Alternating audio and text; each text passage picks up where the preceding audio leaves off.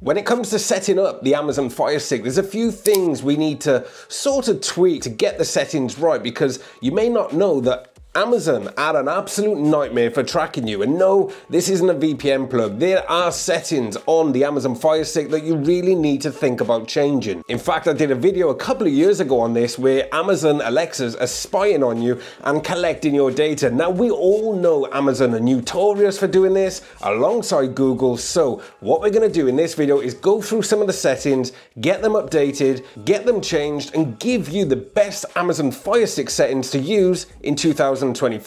Now, we're not going to cover everything and give you a full Amazon Fire Stick setup. We're just going to go over some of the kind of essentials that we need to get sorted on the Fire Stick that's going to give you the best and optimized setup, and go over what some of the things mean. And let me know what you like and what you dislike about the Amazon Fire Stick. Right, let's go on and set it up. Right, let's get these settings sorted. Head on over to the settings tab on the Amazon Fire Stick. Then we're going to go down to preferences. Right, let's start with parental control. Self-explanatory. If you've got kids and you want to turn it on, of course turn it on. I'm not going to. Head on down to privacy settings. Now, stored email addresses. If there's emails on there that you don't use no more, simply remove them. Head on down to cookie consent.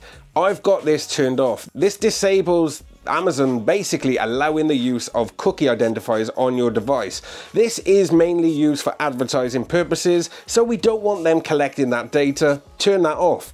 So device usage data and collect app usage data, we're going to turn them both off. That basically stops Amazon collecting data on our device and the apps we're using. Definitely don't want that happening, so turn them off. Now, Amazon Photos is up to you. If you want to see photos, leave it on. If you don't, turn it off. But interest-based ads, we're going to turn that off as well.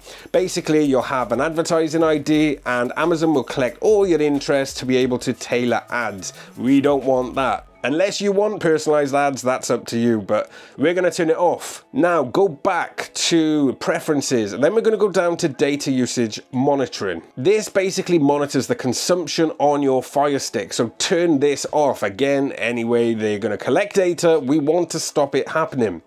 Right, go back and go down to featured content. Now, if you want the video and audio to autoplay on the home screen on the Fire Stick, leave these on, but if you don't like it, turn it off. It can be super annoying if it's late at night and a video starts playing, and I'll show you what exactly this is. So that's these big ads on the top there. As we hover over them, they will start playing. And normally there's a video involved as well, but I've turned it off, so that's not going to happen. And disabling these settings should stop Amazon from tracking you and what you're doing on your device. And that's it. All these settings are going to be super useful and is going to give you the optimized and best settings to stop Amazon tracking you in 2025. Anyway, if you found this video useful, drop a like, hit subscribe, and let me know in the comment section down below if there's anything you want me to release a video on, or any tips or tutorials that you might find useful. It'll give me some great content ideas. Anyway, that's all for this one, guys. I will see you in the next one.